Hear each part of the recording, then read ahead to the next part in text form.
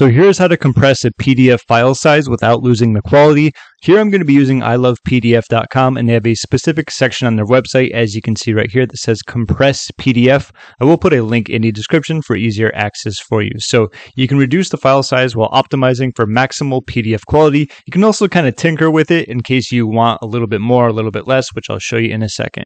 Nevertheless, let's click on select PDF file. You're going to want to do this and select the PDF file that you would like to compress. Okay, so I have my very quick cheat sheet here, which is a PDF, the online business cheat sheet. So this is what I'm talking about with the compression level. So you're probably going to want to be right here. That's already recommended, where you have good quality and good compression. You can do high quality, but you're going to have much less compression. And I wouldn't recommend the extreme compression here because we're looking for good quality overall, and you're not going to get that there. So nevertheless, let's just simply click on the compressed PDF once we have the one we want to choose, probably one of these, right?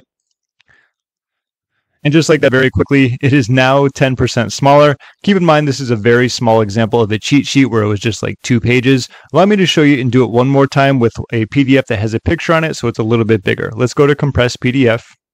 And same thing, just with a different PDF file. Okay, and I have an island here. I'm just going to go with recommended once again and compress.